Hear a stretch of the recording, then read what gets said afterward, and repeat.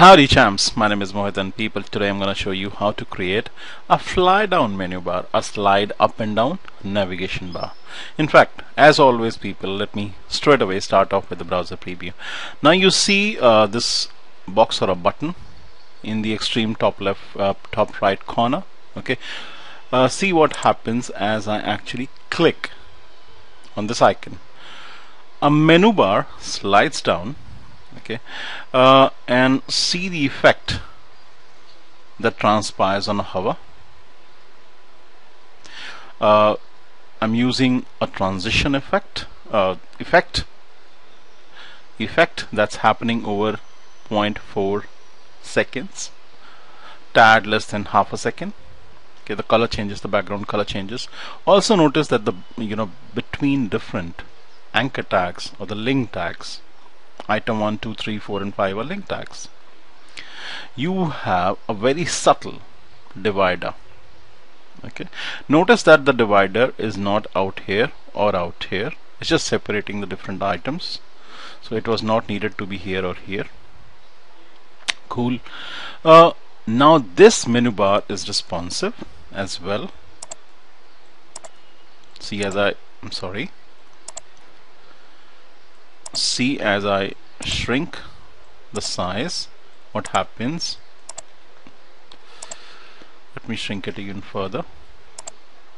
Okay, the moment I crunch it enough so that it actually enters the smartphone size or goes at 480 or under, 480px or under, this is the way the menu collapses and you get an even better hover effect. And see what happens when I actually click. Now the menu bar disappears, so you are able to hide whatever is superfluous. At times you don't want to see the menu bar, you can actually hide it whenever you would not want to see it. Okay, now people, I'm going to divide this tutorial into several parts. I'm not so sure how many parts right now, but the first part, just a bird's eye view of the code, just a preview of the browser preview, that's all.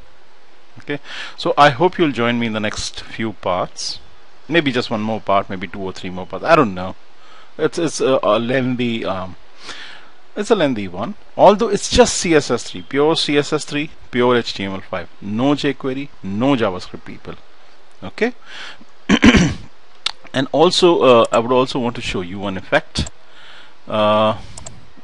A colon selection rule is something that I have used in this project, and most of you may not be aware what colon selection is. Notice that as I highlight some text, you see the background appears gray and the foreground appears silver.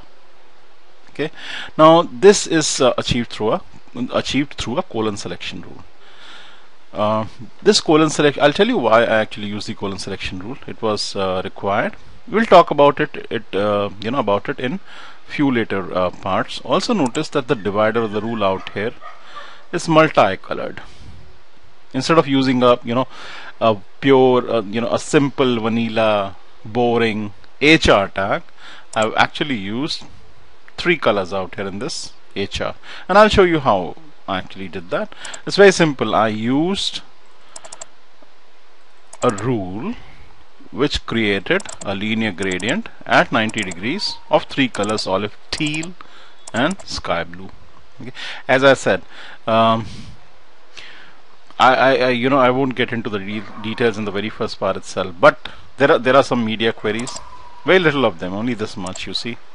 Okay, I would expect you to join me in the next part so that I can talk you through into detail as how this was done.